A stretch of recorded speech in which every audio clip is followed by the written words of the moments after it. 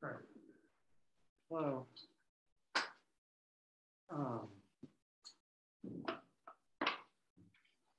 First of all, has the section stuff all been sorted out now? As everyone knows. Okay. All right, good.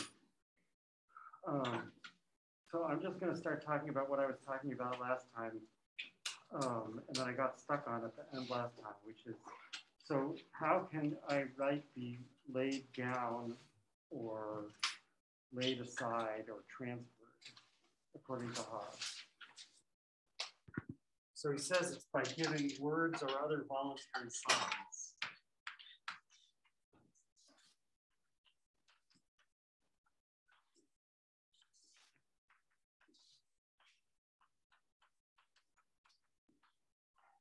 What I was trying to figure out is, why do the signs have to be voluntary?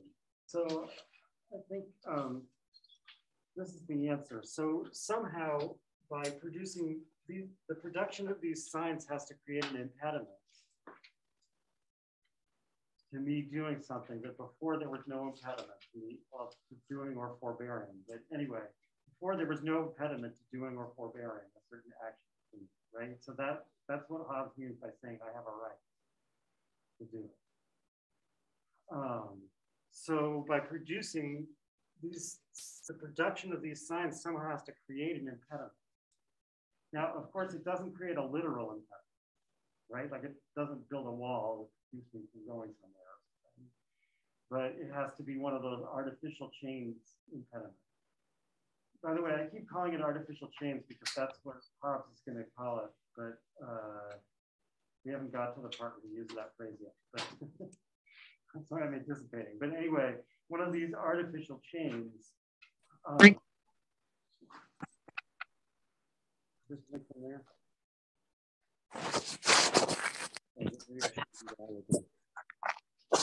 Before we have another incident.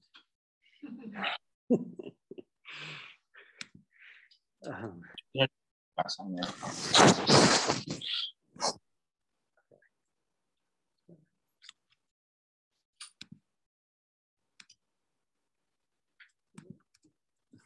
So just make sure I'm on the same page.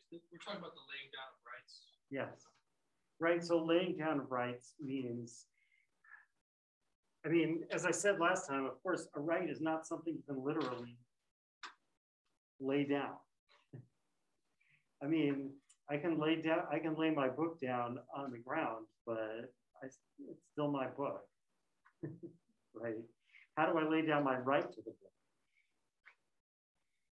So it's some kind of metaphor, but from trying to figure out what the metaphor, how it literally works. And Hobbes says it literally works by giving words or other voluntary signs. And those things have to result in my right being laid down, meaning that I no longer have it. I can either, yeah. Could it perhaps relate to like the phrase laying down of arms?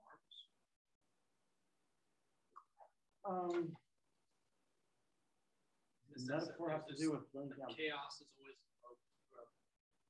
war.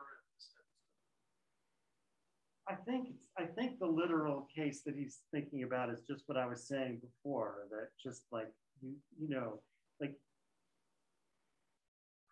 in the case of actually possessing something, like having it in your literal grasp, the way you end that is to put it down or to give it to someone else, right? So that you can lay down rights or you can transfer rights. When you transfer rights, you say who is going to have the right now instead of you. When you lay down rights, you just don't have them anymore.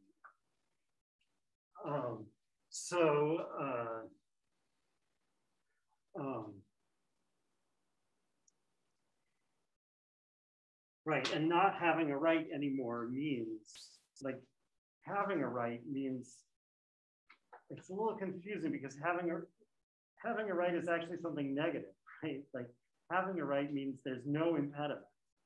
So if I have a right to do X, that means there's nothing stopping me from doing X or not doing it. Nothing external, by the way. That actually has to be, I haven't always been adding that in, but that's important, right? Because if there's something within me that's stopping me from doing X. Hobbes says, in that case, we say that what's lacking is not a right, but a power. So there's no external, if I have a right to do X, that means there's no external impediment to my doing X. And so somehow something is going to, whatever it is that accomplishes the laying down of the rights, it creates a new impediment that wasn't there before. And what I was just saying is, of course, it doesn't literally create an impediment. What it creates is a kind of bad consequences that from now on, I'm going to have to reckon. So like before, if I had done X, there wouldn't have been these bad consequences. But now, because of what I did in laying down the right, there will be bad consequences if I do X. And that means I no longer have a right to do X.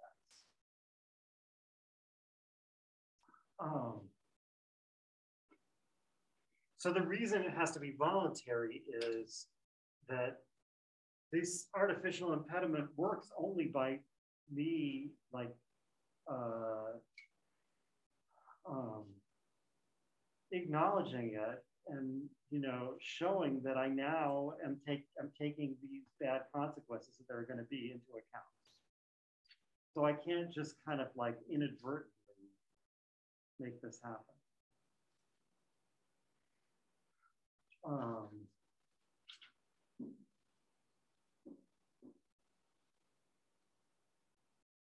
So somehow by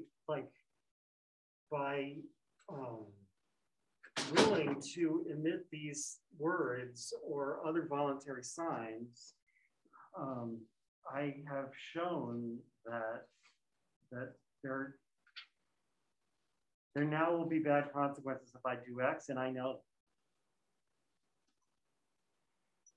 So the question is, and of course, they have to be reliable bad consequences. Again, Hobbes doesn't usually add that, but I think it's, in a state of nature, basically whatever you do is probably going to have bad consequences. It's a state of war all against all. But the problem is you can't be sure, like, who will end up paying the price in the end, you or the other person, right? So there's no like reliability. So the question is though, how can my will to emit these words or whatever, how can I know that in doing that I'm bringing on myself these bad consequences if I do that?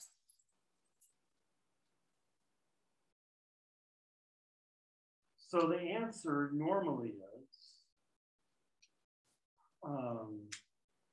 that I live in a society where there's an established rule that whoever gives these signs, that they're laying down the right to do X. If they afterwards do X, someone stronger than them, and who is reliably stronger than an individual? Not another individual, but a whole society, right? So that if after we have a rule that if after I emit these signs, I then try to nevertheless exert the right, the community is going to punish me. So that's why Hobbes says that normally there can't be covenants in a state of nature. Because in a state of nature, I could say, oh, I hereby give up the right to this acorn. But that doesn't change the fact that no one can stop me from taking the acorn without fighting. So I haven't actually given up a right.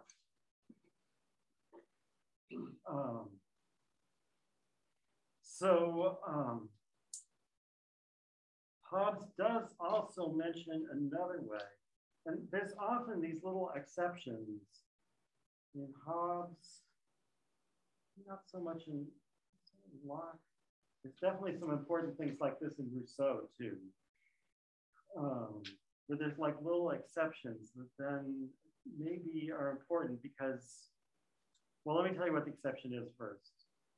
So The force of words, so sorry, this is chapter 14, paragraph 31 on page 87. The force of words being, as I have formerly noted, too weak to hold men to the performance of their covenants. I mean, it's really no force at all, right? Just saying, you know, I give up my right to do X. Yeah, there's no way that can force me not to do X. So anyway, at least that's what it seems like, although maybe I'm missing something. Why does it say too weak?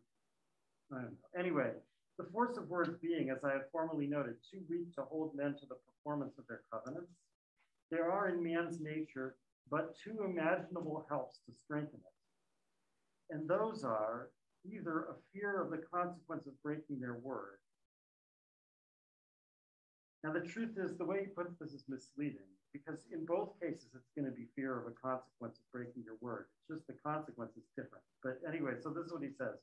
And those are either a fear of the consequence of breaking their word, or a glory or pride in appearing not to need to break it. So that's really also a fear of consequences, right? Like if you take glory in the fact that you don't appear to need to break your word, then the reason you won't break your word is because the consequence of that is that you will appear to need to break your word, and you don't want that, right? So it still really is a fear of consequence, but it's a very different kind of consequence. In particular, it's a consequence that you could imagine you might fear in a state of nature. It only depends on you.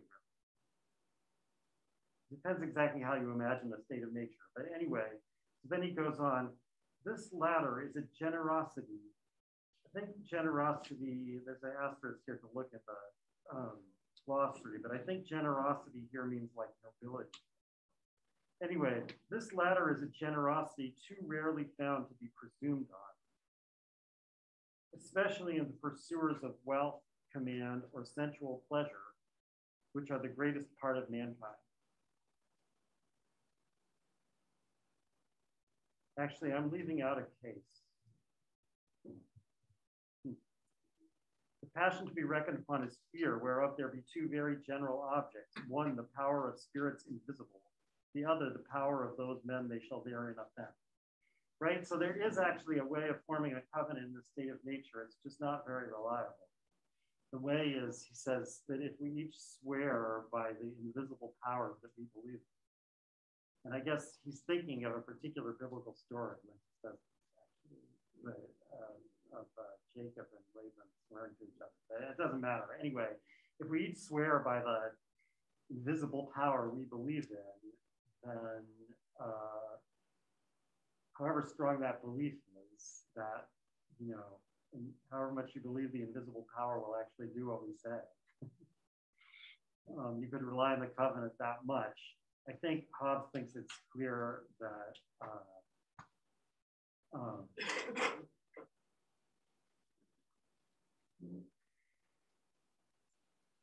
well, as he says, of these two, though the former be the greater power, yet the fear of the latter is commonly the greater fear, right? In theory, these invisible spirits are super powerful and they can punish you whenever they want. But really, people don't exactly believe that's going to happen. They're really more afraid of other people. So yeah, so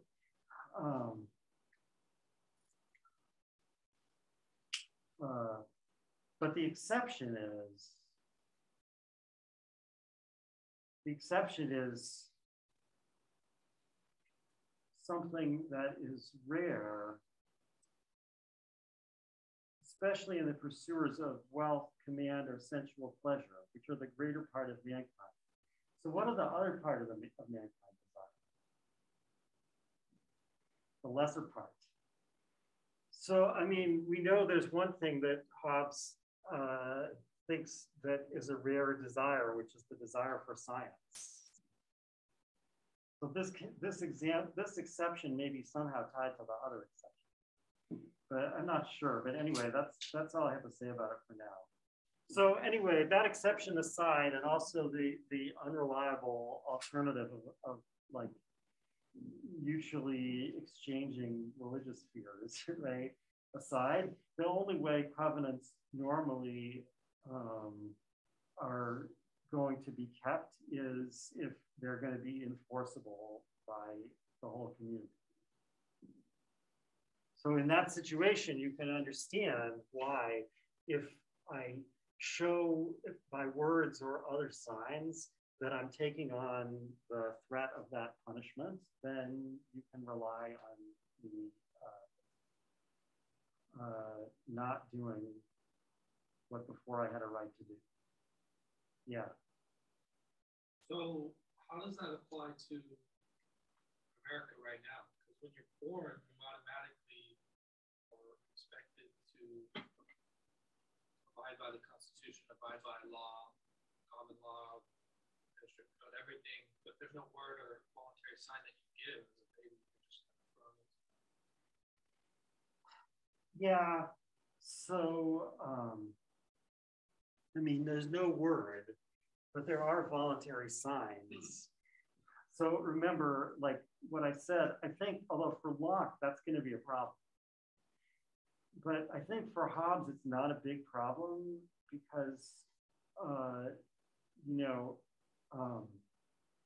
it's easy to give signs of the fact that you know that you have no chance of standing up against everyone else against you when you're born, right?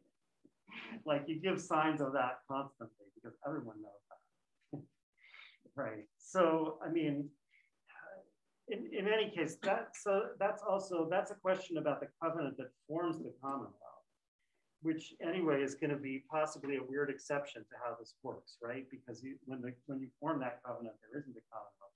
So, but if you think about like ordinary transactions, you know, where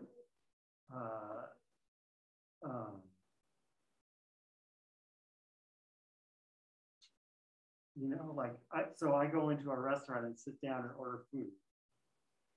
So I'm giving voluntary signs, although there's no word, but I'm giving voluntary signs of the fact that after I finish the food, I'm going to pay them. So that's a covenant. And why do those signs work? Like, because if in the state of nature, there was a table and I went and sat down to it and you put acorns on them and I ate them, then it would be up to me whether to give you something or not. Right? But in the already created Commonwealth, there's like there's a law, you know, maybe not an explicit law to on exactly that point, although well, I know there probably is, right? But you know, but if not, it's part of common law or whatever, right? There's a known rule that if you sit down in a restaurant and order food and eat, and then don't pay, there's going to be bad consequences. So we can reckon on you not doing it. It's not, of course, it's never 100%.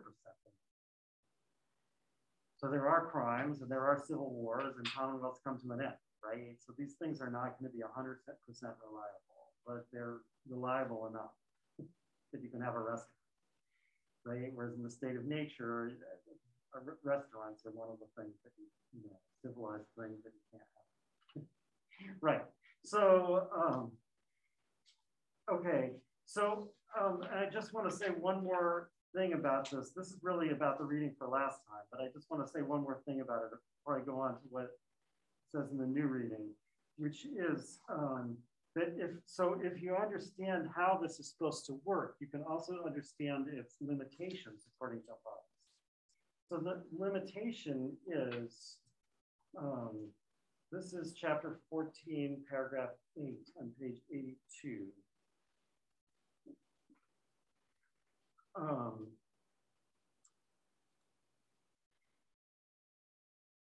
There be some rights which no man can be understood by any words or other signs to have abandoned or transferred.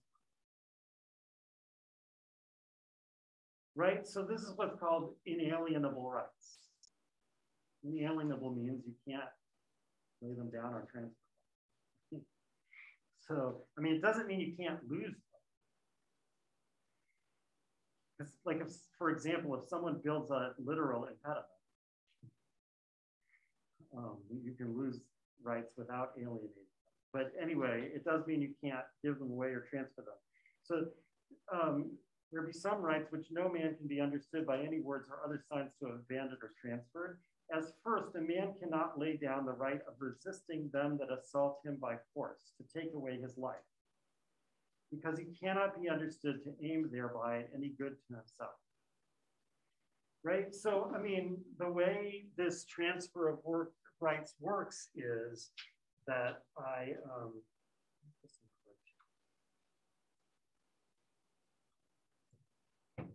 the way this transfer of rights works is that, you know, I create this reliable expectation that if I do this, there's going to be bad consequences.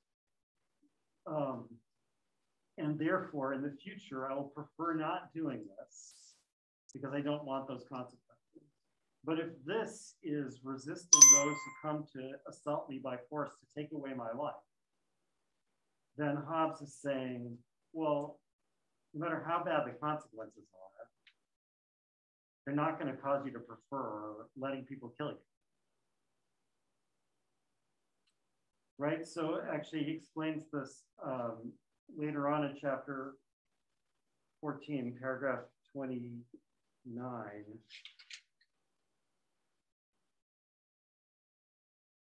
For man by nature chooseth the lesser evil, which is danger of death in resisting, rather than the greater, which is certain and present death in not resisting.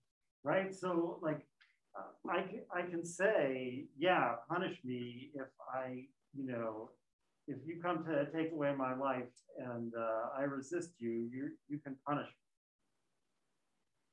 But now I have to ask, so like maybe if I fight back, I'll get away without being punished. Whereas if I don't fight back, I'm certainly going to be killed. So of course I'm going to fight back. And since of course I'm going to fight back, I didn't succeed in creating an artificial chain. Whatever I said, or you know, there can't be such an impact, according to Hobbes. I mean, is it? So one of the things is like Hobbes always assumes that the worst thing that can happen to you is that you die, which may seem kind of common sense, except you realize that like everyone dies. So it's not actually that maybe as obvious as you think. But anyway, if you accept that assumption, then you can understand why he says that like nothing I do can give away the right.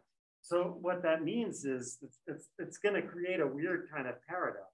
It's going to mean that like a criminal who is who violates a law that's made by a common law and is going to be put to death has every right to resist. Because that's not a right you can give away.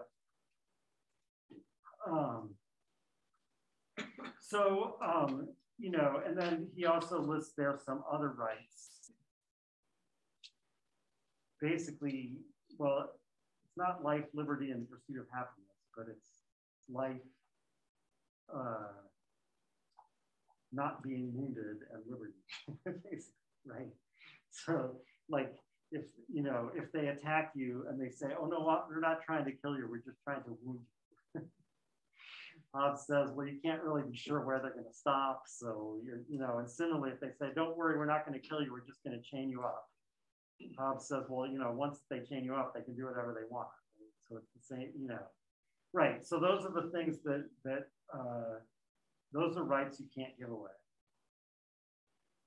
So the covenant that creates the Commonwealth is going to have to work around. It's going to have to ensure that people mostly obey the law because of rights that they have given up that are less than the right of defending yourself when the executioner actually comes. Yes. I guess like Hobbes is saying the only right that you're able to give away is if it's like something that like right to resist. Yeah. Right, that's the right you can't give away. And you literally can't give it away. Okay.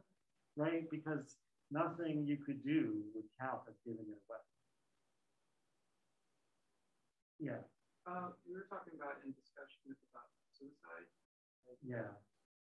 So, like, I don't know, like, we're not allowed to give up our lives or whatever, like, if we decide to or whatever, because the state has, like, we give up our, that's part of laying our right down, like, we can't take our own lives or whatever. Well, I mean,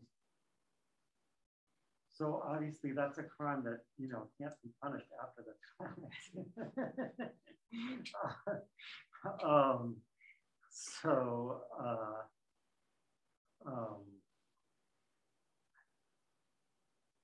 But yeah, does Hobbes say anything anywhere about laws against suicide? I mean, so you could imagine it being enforced in the following way: whoever commits suicide, their heirs won't get their property, something like that. So they can't be buried in the common cemetery. People care about that, right? Or stuff like that.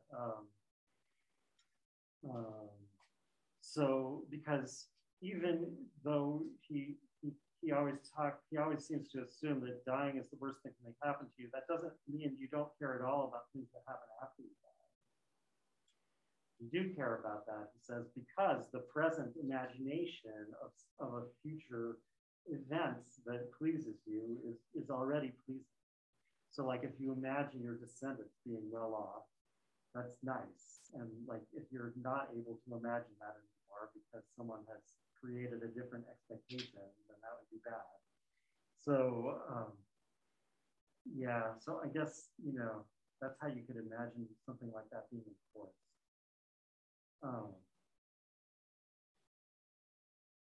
But I don't remember if he talks about that.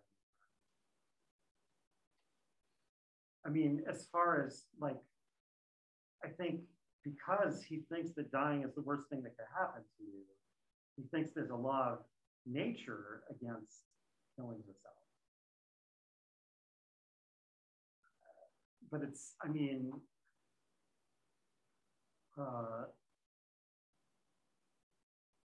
in a sense, that's what all the laws of nature are. They're all laws against killing yourself, right? Or making yourself miserable. So, like, if you're rational, he thinks you won't kill yourself.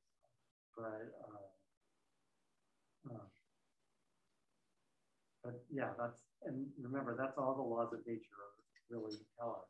Right? They say, well, if you want what's good for you, do this. So if you don't, all right. That's all I can say about that off the top of my head. All right, so let me go on to the new reading, which is continuous with this, but it's like it's going on to this special covenant. Like if covenants are going to be kept, which is needed for mutual laying down of rights, which is needed for seeking peace, there's going to have to be this one special covenant.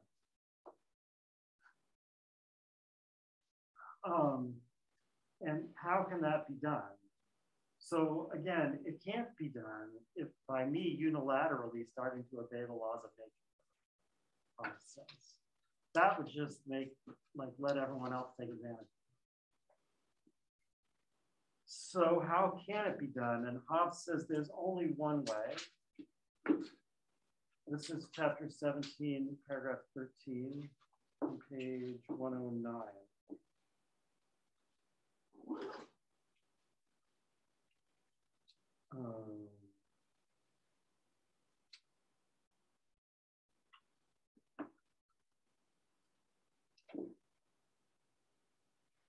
To confer, this is how people are going to do it. To confer all their power and strength upon one man or upon one assembly of men. Should check in the Latin here to see. I bet it doesn't say vir. I bet it says homo, right? Like there's nothing in this context that would make you think that it has to be messy. But it's, of course, it still has that. It doesn't mean it's harmless that he says math. That's the point I was trying to make before. It's always been a double-edged word. Okay, but anyway, so to confer all their power and strength upon one man or upon one assembly of men, that may reduce all their wills by plurality of voices unto one will, which is as much as to say, to appoint, oh, sorry, I read that wrong. To confer all their power and strength upon one man, that's one option, or upon one assembly of men that may reduce all their wills by plurality of voices unto one will, which is as much as to say, oh, no, still here. To confer all their power and strength upon one man, or upon one assembly of men that may reduce all their wills by plurality of voices unto one will. So those are the two options, right? They can confer all their power on one individual, or they can confer all their power on an assembly of individuals who are going to reach a decision by majority vote. Right?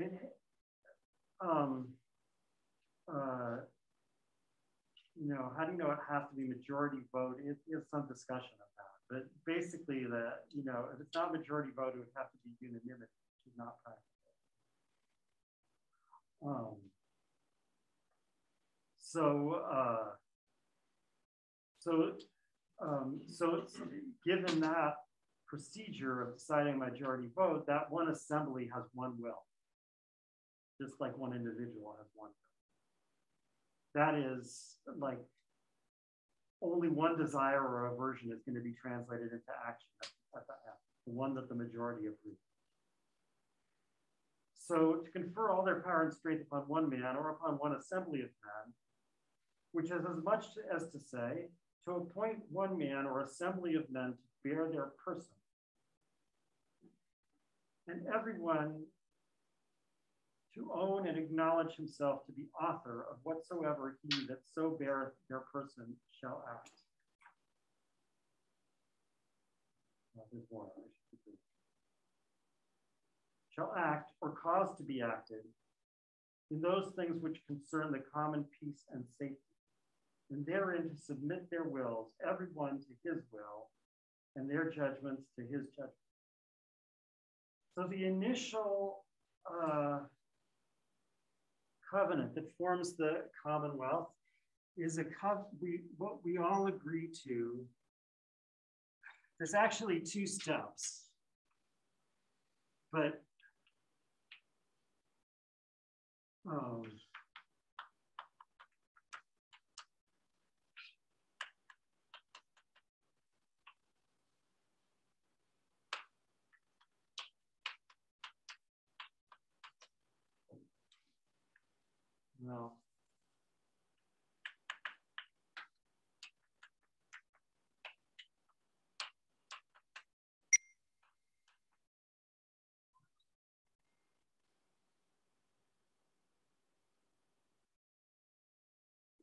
We agree to let one individual bear our person. This step is unanimous.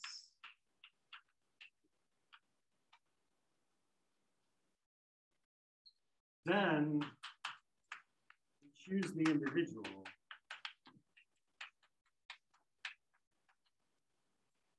This step is by majority vote. So in this initial discussion of it, it doesn't break it down into these two steps, but elsewhere it does. And I'm emphasizing this because we'll see these same two steps turning up in Locke and Rousseau and Wollstonecraft. No, so for reasons we'll see when we get to her, she doesn't talk about the initial formation of society as much as the others. I mean, there's like a systematic reason she doesn't. But but yeah, so there's these two steps. The first step is that we all agree that one individual is going to bear our person. That is, so I'm going to say something about what a person, bearing person means in a second, right? But it means we each individually agree, we agree that one individual is going to be selected, that individual is going to bear my person, your person, everyone's person. But we haven't chosen that individual yet. So in the description I just read, he blends these two steps together, right? Because of course we're not done until we choose. Number one, I mean, this actually, you could say there's two choices to make here.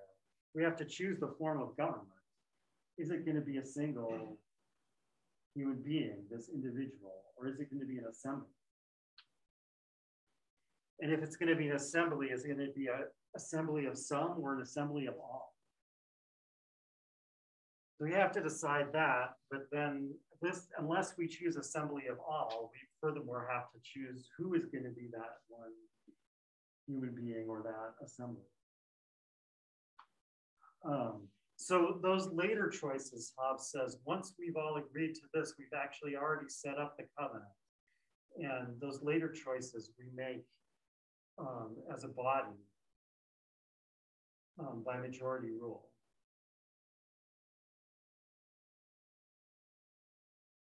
But then, like, that's the last time we do anything by majority, unless we set up a democracy. Right? Because, or, I mean, you could say we do something by majority rule. We do things by majority rule, but the problem is that the person, the individual we've chosen to bear our person now has the right to vote on everyone's behalf. So they don't need to go ask people how they vote. They just decide. So there is, so this is the last time, according to Hobbes, again, unless what we form is a democracy, where democracy means not what we call democracy, right? Democracy means that the supreme authority is the assembly of everyone.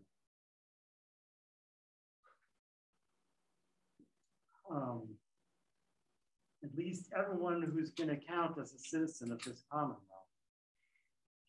right? That causes tricky problems. As we know, like in Athens, Athens was kind of a democracy in this sense, except that there were a lot of women, slaves, foreigners, whatever, who were not citizens and were not in the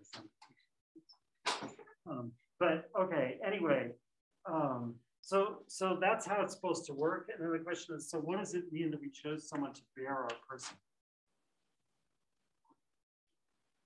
So this is the official definition of person. This is chapter 16, paragraph 1 on page 101.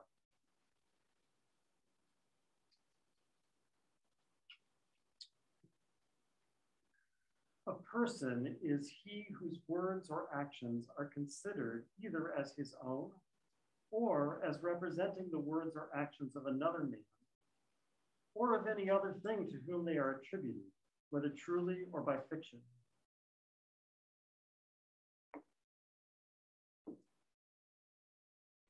So that is, Hobbes says that person means basically actor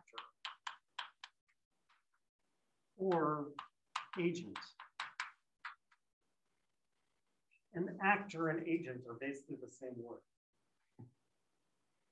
right? They're just like,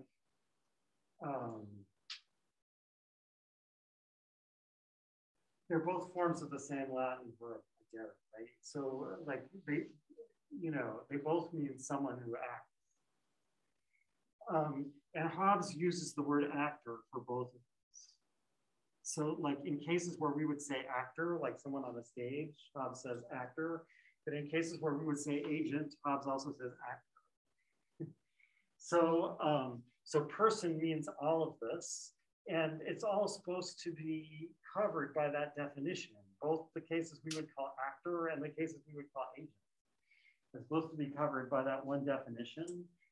And the definition is that someone's words or actions, so first of all, either are considered as his own.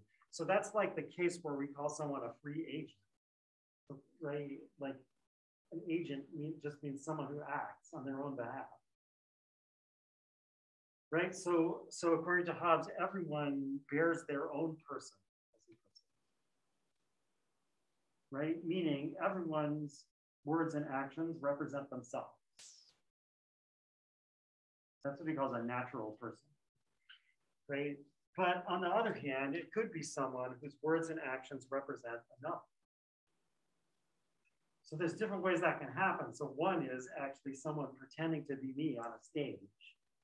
That's so, right? So that's a person. And Hobbes says that the word person, and I guess this is true, a lot of his etymologies are not reliable. But I think in this case, it's true that persona like meant a mask. Right? So he says that's the origin of all the later uses of person. We're talking about the way someone can represent me on stage by putting on a mask that looks like me. But also the cases where, like, I say, here's some money, go buy some potatoes for me. I make you my agent to buy potatoes. So in that case also, when you go to the store and you give them my money and take the potatoes, you're representing my will. Right? Like you're there to do what I would do if I were there.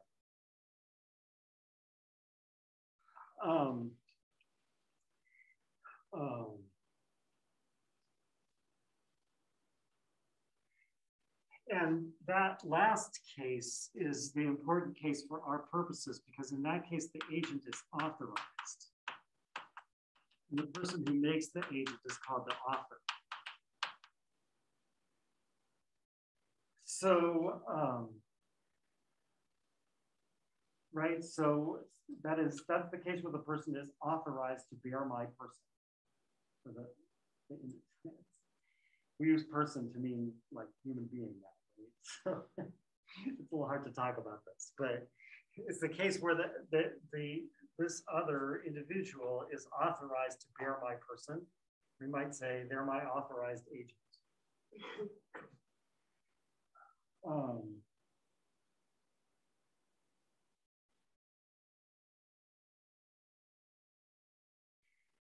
So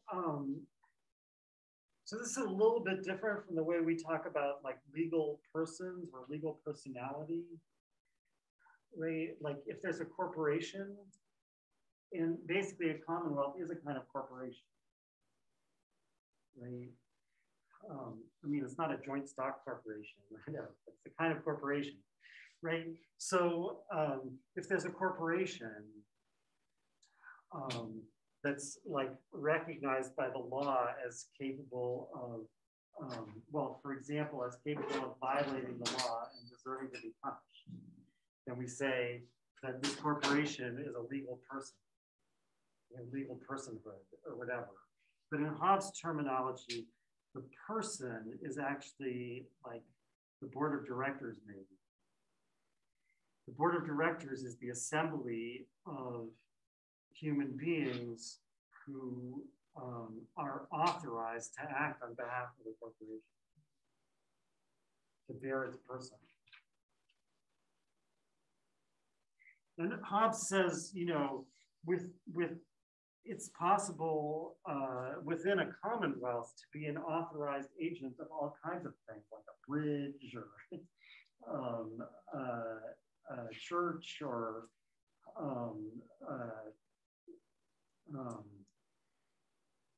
you know, someone who's in custodianship or whatever, right? Like, but that's due to the laws the Commonwealth has made. But like the normal way of being an authorized agent is that the person you're representing, that is the author, says, "I hereby make you my agent."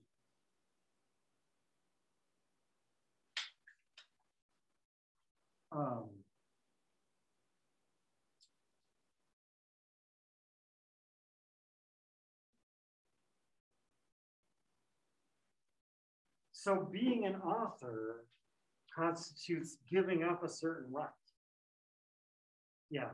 So you're talking about authorship or agency in the terms of like a custodianship or like being agent of a bridge or a church, but it uses a different word in the text, uses like the word personated. Yeah, I mean, because I'm using our terminology of agents and whatever, right? But he's, I mean, this is, I'm using this to explain his word person. Yeah. So to bear the person or to personate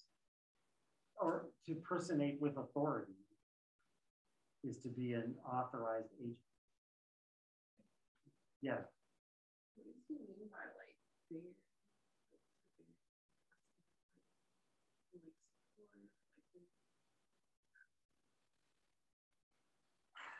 Yeah, I'm not sure exactly what the metaphor is.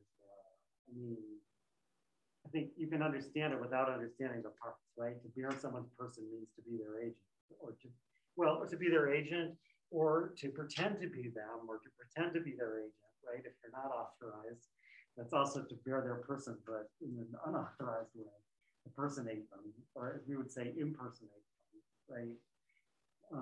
But what the bear part is, I mean, you can kind of think of it this way. So I stay here and you go to the store and buy my potatoes and you kind of like carry my will up to the store with you so that you're bearing my person to the store. Yeah, I think that's the metaphor. But of course, it doesn't really work that way, right? I don't really give you some magic thing to carry. Right. Right. So what I was starting to say is that to be an author is to give up a certain right.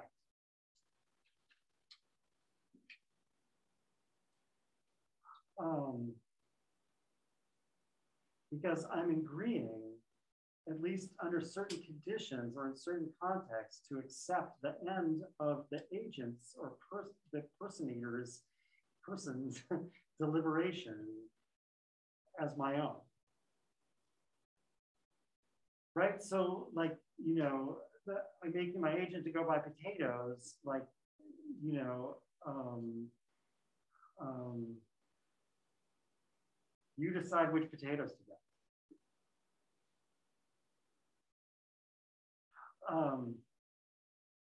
You decide means, according to Hobbes, you deliberate, right? You go, in this case, probably really quickly, but you go through desire or aversion. Oh, this potato looks good. No, this one's better, right?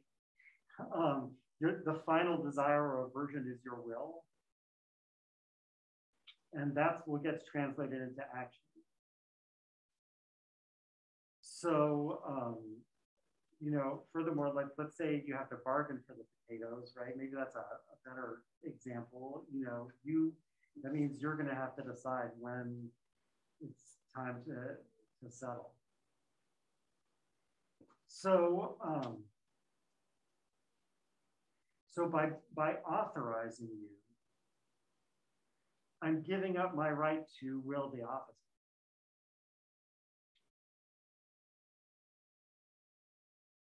Right, so I may still desire the opposite. Like I might say, boy, I wish you got a better price than the potatoes. But assuming I've given you the sufficient authority when I made you my agent, I can desire it. And so like that desire will be the final stage of my deliberation, but I'm not allowed to translate it into action. Rather, the final stage of your deliberation is the one that will get translated into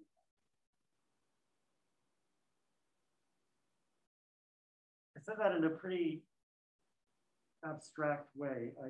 Do people understand? I mean, because especially it's a little confusing because you might think being an author means like now you're powerful. You have someone working for you.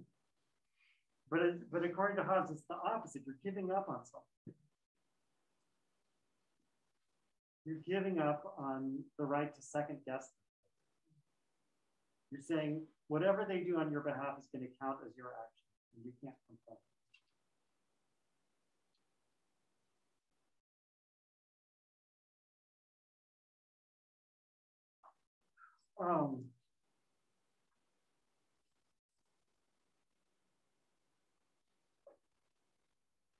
So I guess in this corporation I was drawing before, where this is the board of directors, like the board, in what we usually call a corporation, like for-profit joint stock corporation or whatever, right? Like the individual members of this body are the shareholders. And the board of directors is bearing their person.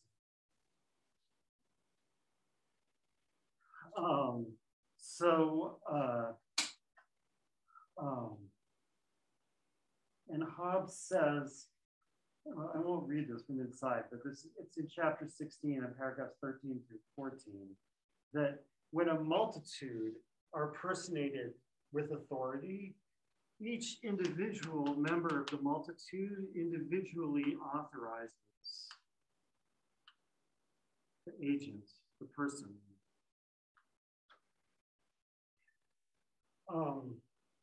It has to be that way, he says. Why? Because suppose these people wanted to not each individually authorize the agent, but all together do. So then there would need to be someone to speak for all of them. And that person who was able to, or that individual who was able to speak for all of them would be bearing their person, would be their agent. So they would already have done it. So before they've done it, they're just a bunch of individuals. So they can only do it by each one of them agreeing to authorize the same individual or human being or assembly of human beings. They have to coordinate with each other. Right? They have to somehow agree that right? Because if each one of these people appointed a different board of directors to represent them, there would be no corporation. So they have to somehow agree that it's going to be the same one. And that's what this agreement is. The agreement that forms the Commonwealth. It's going to be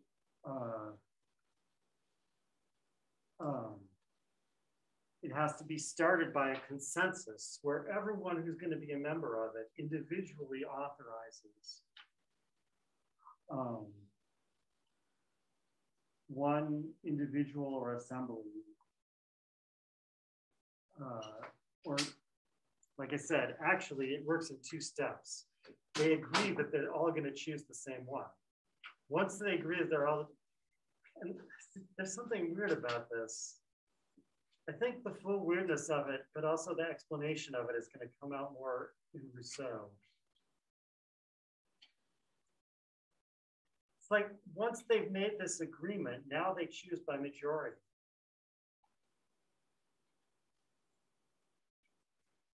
So what that kind of means is that they temporarily made the assembly of everyone bear their person. Right? Like that's what this initial stage was. Just long enough to choose, right? So they say like, okay, we're all gonna get together and form a commonwealth. We need to decide, is it gonna be a monarchy? And if so, who's gonna be the monarch?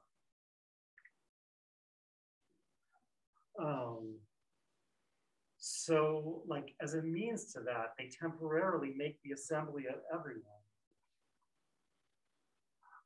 Give it the power to decide who's gonna be, if it's going to be a monarchy, and if so, who's going to be a monarch. And then it can be decided by majority vote. And I think, I mean, you might say, well, why not just do it all in one step, the way Hobbes first makes it sound like it's going to work. But I think Hobbes thinks that you're never going to get a very big commonwealth that way, because it's not possible that everyone is going to agree. Right? Like, there's going to be someone who says, no, I want my friend to be one. So they have to go through this two-step process. I think that's why Hobbes thinks they have to go through this two-step process. We'll see that Rousseau has like a stronger reason why they have to do it that way. But anyway, I'm getting there. So, all right.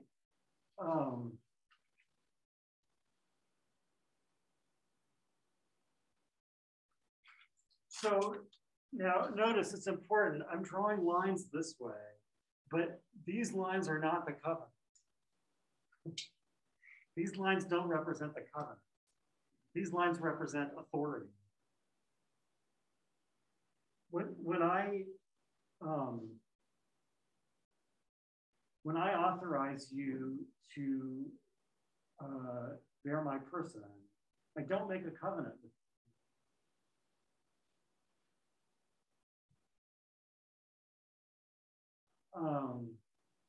I mean, of course, I could make a covenant saying that if you agree to bear my person, I'll pay you or something like that, right?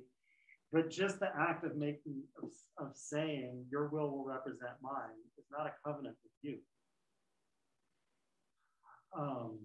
It's a unilateral laying down of my rights, right? So these lines are the transfer of authority, but the actual covenant is not with the agent or person who's going to be chosen. The actual covenant is between these people.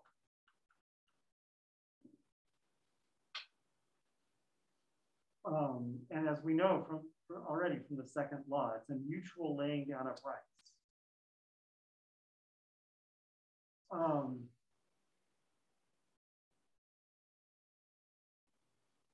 But now we understand what are the rights that we're mutually laying down.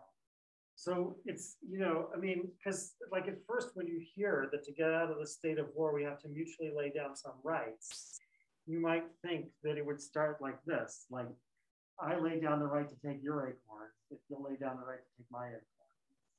I'll lay down the right to kill you if you lay down the right to kill me, etc. But that's actually not exactly how it works. The right that each person is laying down is the right to second guess this individual who's going to bear our person.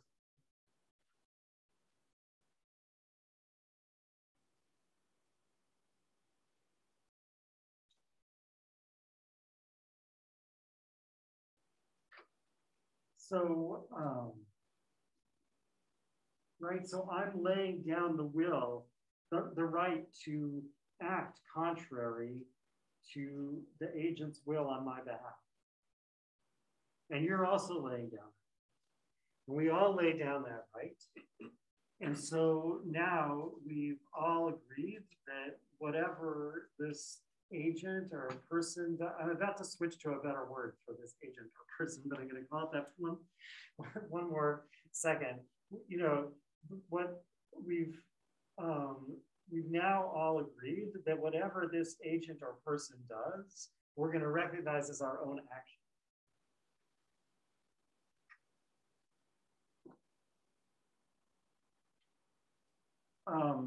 And so once this agent or person is chosen, they're called the sovereign.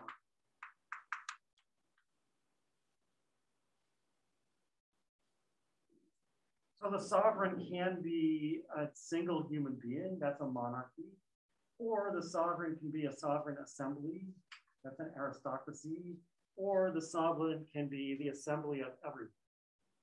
Or actually, as Hobbes says, kind of anticipating some objections that later people are going to make about this. He says, everyone who cares to attend or something like that, right? Like we don't literally, to have a democracy, we don't literally have to force everyone to attend every time.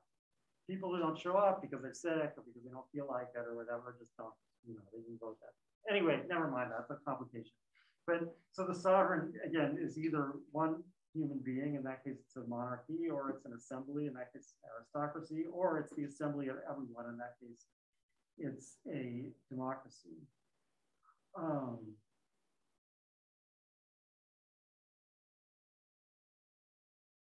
And this will bring about peace. This just by itself is enough to bring about peace. Why? Well, at least assuming the sovereign acts rationally on behalf of all the people who have made them their agents. What they will do is say, on behalf of all of you, I hereby declare that whoever breaks the law of nature will be punished. right? I mean, in a sense, that's the only thing the sovereign can say if they act rationally in our interests, or at least that's the fundamental thing they can say, right? Because again, that's the thing that, right? So now think I'm in this position. I'm the agent who's representing this multitude. So I have to act on all of their behalf. So I have to act towards some end that they all agree. And we already heard there's only one, peace. Right? So I have to act, again, if I do what I should. That's obviously is a big if, right? But if I do, if I really carry out my charge as agent, then what I will do is declare on everyone's behalf that from now on there's going to be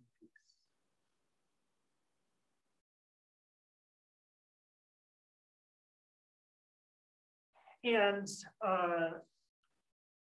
assuming that this covenant holds, which we have to ask why it does, but assuming this covenant holds, that means everyone has now given up their right to say otherwise. So the sovereign says there's going to be peace. So I've given up my right to say.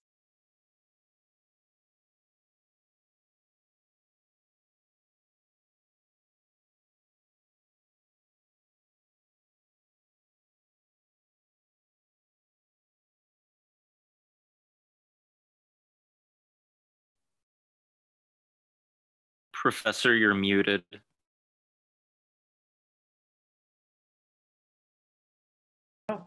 Sorry, that just happened now? Yeah, just right now. Thank you. I don't know how that happened. Also, I don't know why I'm not spotlighted. Did that also just happen, or was I not spotlighted the whole time? No, I would have noticed that. Okay, I don't know. All right. Maybe it's like Zoom bombers. Right. Anyway,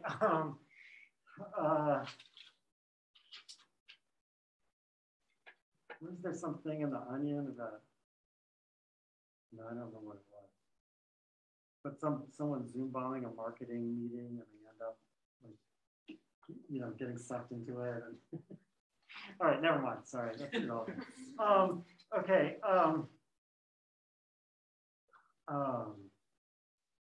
So in other words, the sovereign is going to declare that we should have peace on everyone's behalf, and is going to now use our collective force to enforce that decision.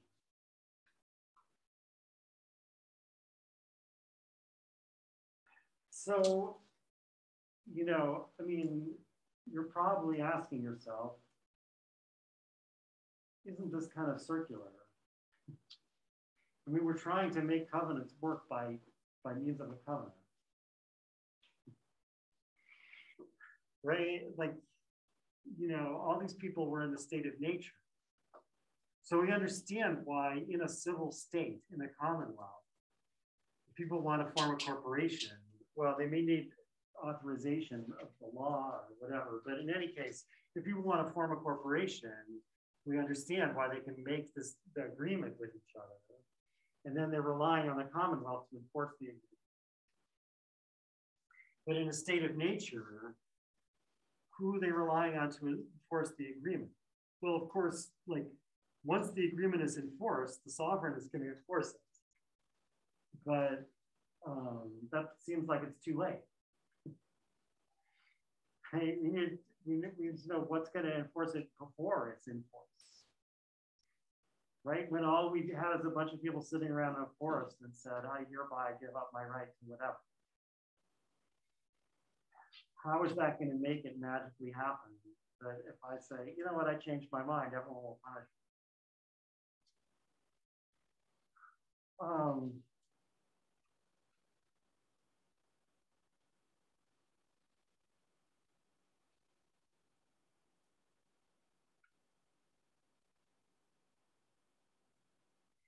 So I think the answer is that every other covenant, for every other covenant that's made after this in a civil state, what creates those artificial chains is the fear of punishment. And we now understand that means fear of punishment by the sovereign. Of course, it doesn't mean the sovereign, whether it's one person or an assembly, is actually going to show up at my door, right? But I mean, we talk more about the powers of the sovereign, more detail on this, but the sovereign can tell people what to do, either by a standing law or just by telling them directly. Why can a sovereign tell people what to do? Well, they're the author. Right? So, like, the sovereign is telling me what to do on my own behalf. So, right, so that's what enforces covenants normally, right? So like in chapter 15, paragraph 19 on page 85, says, in a civil estate where there is a power set up to constrain those that would otherwise violate their faith, that fear is, the fear he's talking about in this,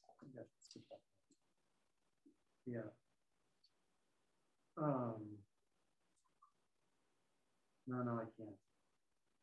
Anyway, in a civil estate where there's a power set up to constrain those that would otherwise violate their faith, that fear, the fear is that the other person won't deliver, right? So I say, I'm not going to deliver either, which in the state of nature there always is.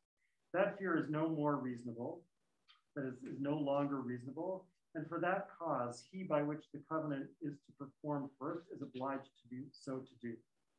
Right? So in a civil state, I'm obliged to carry out my part of the covenant because I know that the other person will be forced to carry out their part. I think that's a little bit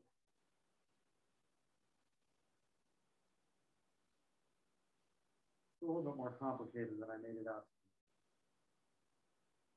But in any case, it's certainly the fear of the sovereign that causes people to keep their covenants in a civil state. That is in a commonwealth.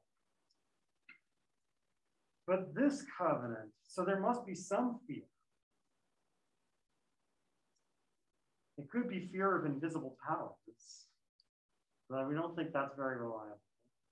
So there must be some fear that is going to get people to keep their covenant, but it can't be fear of the sovereign. Because if they don't keep this covenant, there is no sovereign. So what is the fear? And I think, although Hobbes doesn't say this, but I don't see any other way through this. This covenant is special because everyone knows that everyone wants peace in common. So the fear that's going to enforce it is the fear of a return to the war of all against all.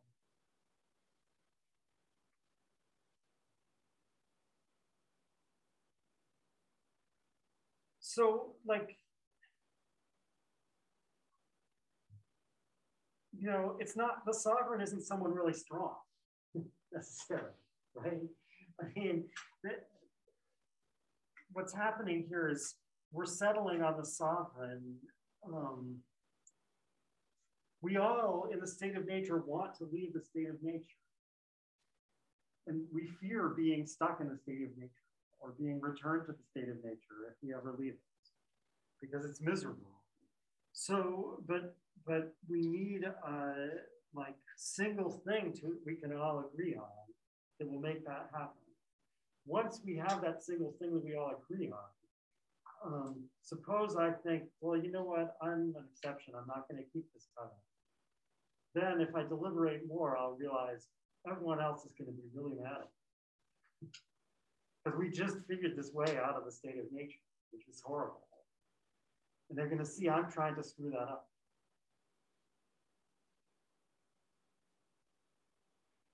And everyone knows that everyone else knows it. So because they're also afraid of returning to the state of nature, they know that without any command from the sovereign, everyone else is gonna like stop them if they try to break the covenant.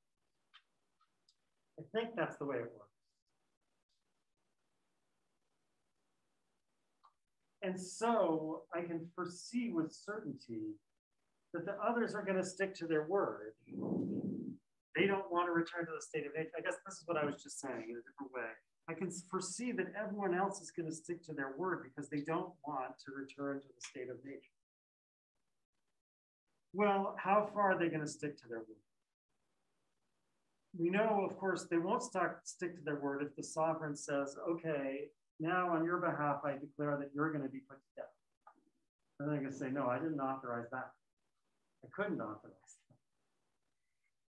But that's not necessary. What's necessary is that, like, if the sovereign says, I'm going to be put to death, everyone else has to stick to their word enough not to interfere with that. And at least some have to stick to their word enough to carry it out. So if I'm thinking, now what should I do now that we've all made this covenant? I'm thinking, okay, if it comes down to the sovereign against me, I'm going to be on my side, of course, because I didn't give up the right to defend myself or whatever. But everyone else is going to be on the sovereign side. I foresee that reliably. Because I foresee them saying, oh shit, we're on the way back to the state of nature. And therefore, when I deliberate, I say, no, it's not worth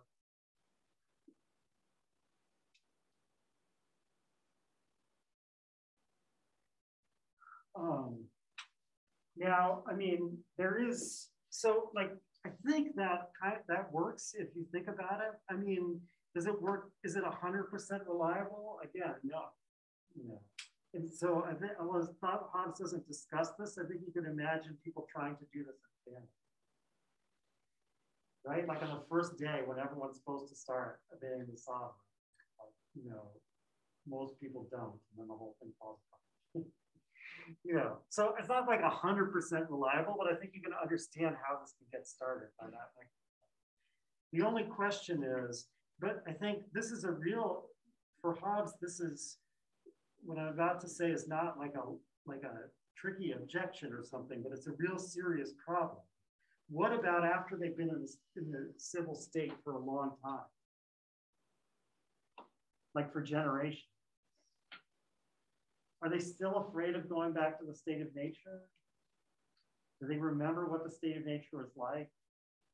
Are they able to reason the way Hobbes does to show what the state of nature would be like? Seems like maybe not. And so at that point, you know, maybe I start, if I'm one of these people who's born much later, I might start thinking to myself, you know, let me try to get some people together and have a rebellion. And I don't think that everyone else is necessarily going to oppose me because I don't think that they're going to think that the worst thing is to return to the state of nature. So that's why Hobbes keeps emphasizing over and over that one of the most important duties of a sovereign is education, which, you know, including both education in a positive sense, but also like censorship. To make sure that generation after generation, people are taught the true political doctrine. Only if that happens will the Commonwealth survive. And he thinks that what happened to England is a direct consequence of the sovereign not taking care of it.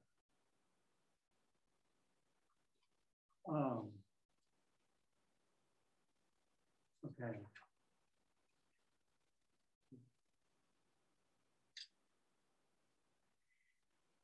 Okay, so what is the sovereign authorized to do?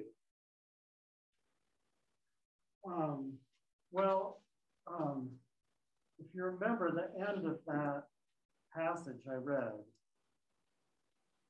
again, it's on page 109.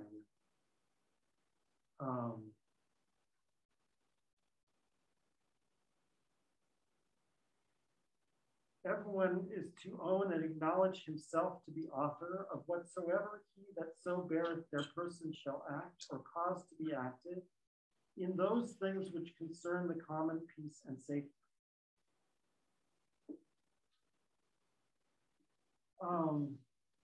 So that, when you first look at it, sounds like it's a pretty serious limitation on the authorization that's been given to the sovereign.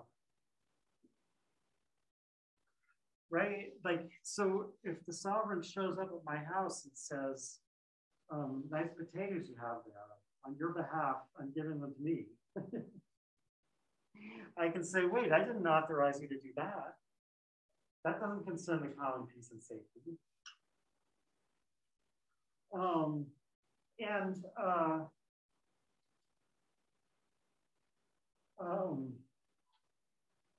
And Hobbes says that in general, authorized personation can be limited or conditioned, right?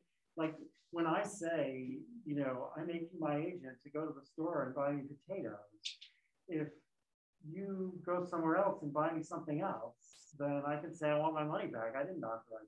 I only authorized you to buy potatoes, right? So like this might seem like a promising basis for limited government. But in effect, this limit is either very small or I guess maybe you should really say it's completely ineffective. And the reason is because one thing that certainly does concern the common peace and safety is deciding which things concern the common peace and safety and which things don't. Right? So if you come back to that case where the sovereign shows up at my door and says, you know, on your behalf, I'm giving myself your potatoes, and I say, that's not a matter that concerns the common peace and safety. And the sovereign says, that is a matter that concerns the common peace and safety. Now the sovereign is definitely speaking on my behalf. Do people understand why I'm saying that? So, right, so this is, Hobbes discusses this at length. This is in chapter 18, paragraph 8 on page 113. And because the end of this institution is the peace and defense of them all, and whosoever has right to the end has right to the means, it belongeth of right to whatsoever man or assembly that hath his sovereignty, to be judge both of the means of peace and defense, and also of the hindrances and disturbances of the same, and to do whatsoever he shall think necessary to be done, both beforehand for preserving the peace and security by prevention of discord at home and hostility from abroad, and when peace and security are lost, for the recovery of the same. So what is necessary for common peace and security is solely to be judged by the sovereign.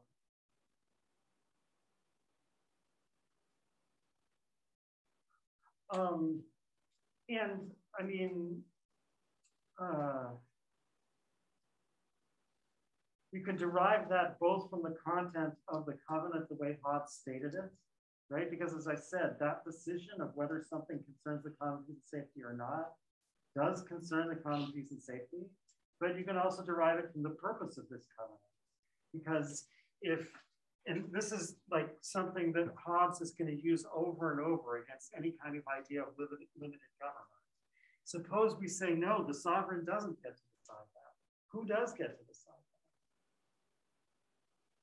Well, if we say the sovereign and I are going to have to fight it out, then we're back in a state of nature. Right? So, you know, but if we say someone else gets to decide it, then that person is really the sovereign. Because that's the person who actually has the ability to decide what needs to be done for the purpose of peace and common safety. And that's the point of the covenant. So there can't be some other arrangement.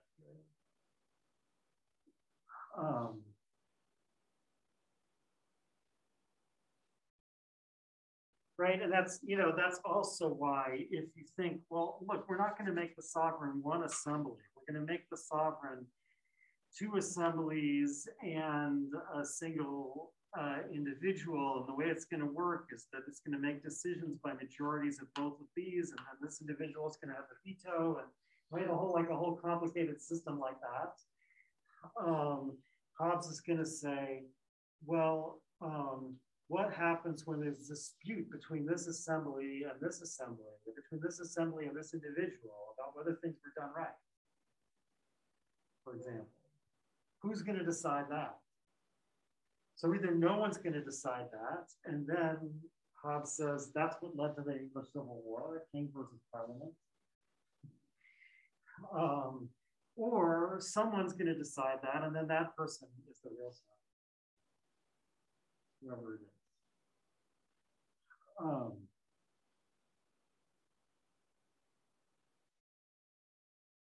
So despite the fact that the sovereign has been authorized only for limited purposes, the sovereign is basically has unlimited right to decide anything.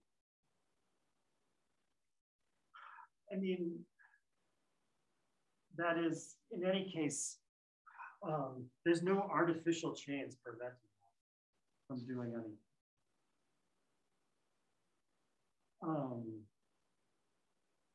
Or at least there's no artificial chains in the form of laws of a commonwealth preventing them from doing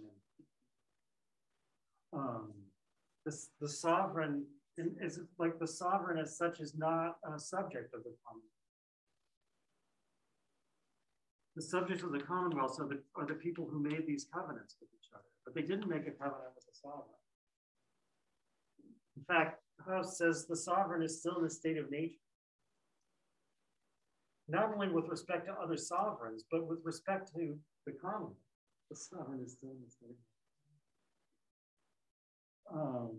Now, like, of course, in a monarchy, it's pretty easy to understand what that means. There's this one human being who's not a subject, can't be prosecuted, can't be, like all the things they did to Charles I, can't do that. But in the case where it's an aristocracy, or even more in the case where it's a democracy, this becomes rather abstract, right? Like each individual member of the assembly is a subject of the commonwealth, but the whole assembly can't be punished. But anyway, so it's absolute government, absolute monarchy, aristocracy, or democracy.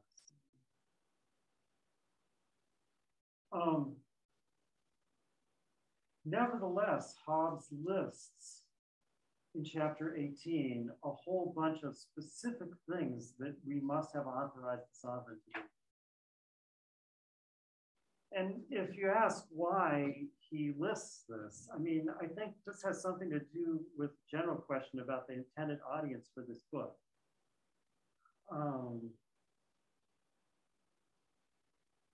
So, like,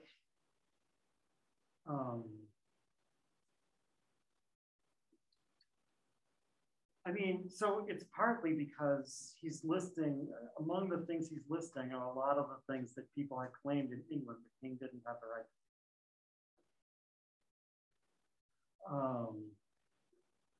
So in that part, it's kind of, from that point of view, it's kind of like counter-education, right? He's trying to explain to people why that was an absurd opinion that people had.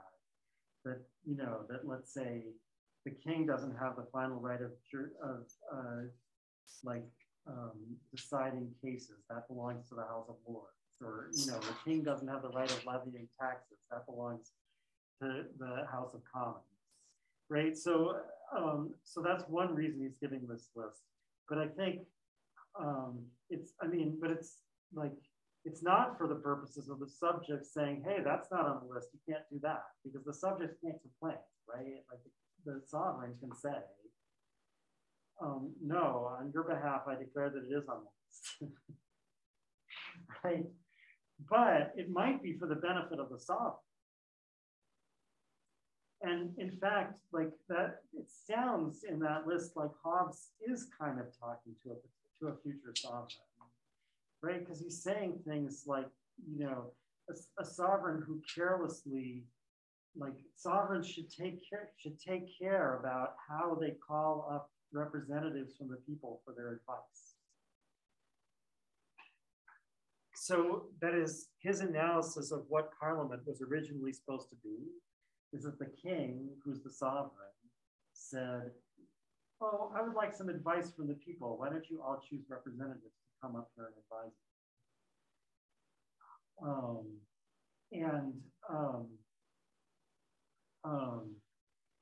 Of course, he didn't do that because the people didn't already have a representative. The sovereign is the representative. Right? The sovereign is authorized to represent the will of the people. It was just like, hey, I would like, why don't you send some people to come give me some advice? you decide who, right? That's what Parliament originally was. But then Hobbes says that because the kings were negligent and like didn't make it clear to everyone that they're really the representative, these are only advisors, and that they have all these powers and no one else can have them. Eventually an opinion grew up, an absurd opinion, that no, some of these powers don't really belong to the king, and that's what led to civil war. So Hobbes is saying to the sovereign, at least make sure you keep all these powers and make sure everyone understands why you have to keep all these powers. He may also be saying to the sovereign,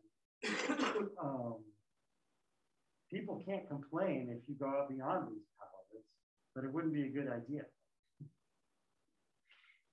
So definitely are places where he seems to be saying things like that to sovereigns. So that's why I kept hedging it so much when I said that there are no artificial chains on the sovereign. There are no bad consequences. Well, yes and no. I mean, if the sovereign does really irrational things, then it will lead to civil war, which would be bad for them and everyone else. So there can be bad consequences, right? So like if the sovereign says, I think it's in the interest of common peace and safety for me to take everyone's potatoes and throw them in the river, and you guys won't have any potatoes anymore, haha. Then although they're perhaps authorized to do that, they can foresee, although they're authorized to say they're authorized to do that, they can foresee that since that goes completely against the purpose for which the Commonwealth was established, the people are not really going to keep their word. And things will fall apart. So they are, and this is different from being, the sovereign is in a state of nature, but it's different from the individual state of nature, because it's a state of nature with this weird relationship with this huge body of people. Right? Like before, in the state of nature, if I started going around to everyone and taking their acorns, I could think, well, if they fight me, I'll fight back. And, whatever. I can't be worse off than I am now. I don't have any acorns. Right? But in this state of nature here, the sovereign is like, on the one hand, I have, just like everyone else, but more so, the benefits of peace, right? So I don't want to lose those.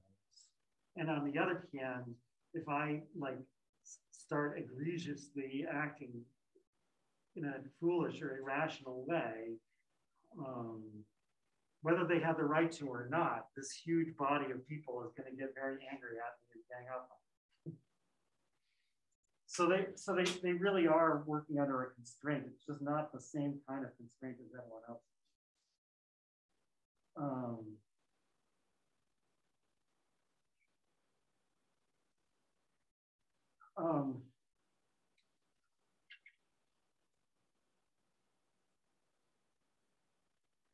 So, I mean, I guess there's two other things I want to I'm not going to go through that list of powers in detail. I mean, it's interesting, although again, I think some of them are there just because of the historical importance of them leading up to the Civil War, the English Civil War. But there are two other things I want to talk about on this topic. So I guess one is, isn't this starting to sound like a really bad idea to give this one individual or assembly so much power?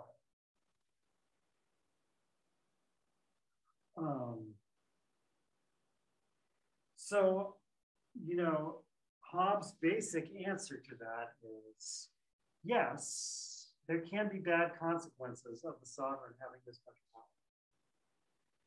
Why? Because, yes, they bear everyone's person, but they also bear their own person. Everyone always bears their own person. And Hobbes says, and people usually care more about their own person than about the other person that they bear, right? So if the sovereign ever has a choice between their own private interests and the interests of the public, they're probably going to choose their own private interests. Moreover, you know, especially in a monarchy, although actually he has all these arguments to show that aristocracy or democracy is even worse. But anyway, let's say in a monarchy, for example, the person who becomes the sovereign might be really irrational, might be really stupid, might, you know, like, and then this could be a disaster. But he says, it sounds bad until you remember what the alternative is. War of all against all. Life is solitary, poor, nasty, brutish, and short. He says, nothing is worse than that. Just keep that in mind, and you'll realize that this is always a good idea. So that's one thing. And the other thing I just wanted to discuss briefly is, does it seem now like there must be something wrong with Hobbes' argument? Just based on our experience since Hobbes' time, right? Like, so, you know, so we did have a civil war in this country, of course, you know, but it's been 150 years since then.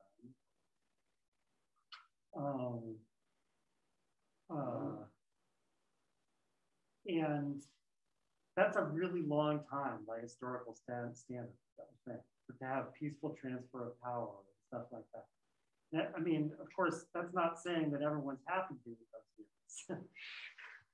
But again, are they happier than they would have been if those 150 years had been constant civil war?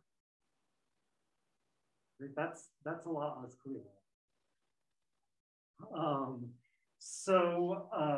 But anyway, if the claim is that any type of limitation or complicated mixed government or whatever is going to lead to civil war, the fact seems to be that it doesn't lead to civil war that quickly. And remember, Hobbes doesn't claim that his commonwealth is going to last forever either. So, you know, like, I don't think the Roman Empire ever had 50 years without violent transfers of power, civil war, or whatever. It's pretty impressive. So I'm not sure exactly what to say about that, partly because I'm not sure how to say who Hobbes would say is really the sovereign in our system. It's not so clear who the sovereign really is. Yeah. Yeah, well, I mean, something that I've discussed with like friends is like, and it's something that comes up. It's like, you know, in America, there's like this interaction between the bureaucracy and the market where it's kind of ambiguous. But like in an event like 9/11, you know, suddenly when there's like a direct threat, you know, or some perceived like foreign enemy, then like the president and like the surrounding cabinet like takes control over like the whole, you know, apparatus and like, you know, over transportation and whatnot. So it's like who the sovereign is, like it varies based on like circumstances, like political. Yeah, but according to Hobbes, that can't work. There always has to be one person who's definitely the soft, you know. So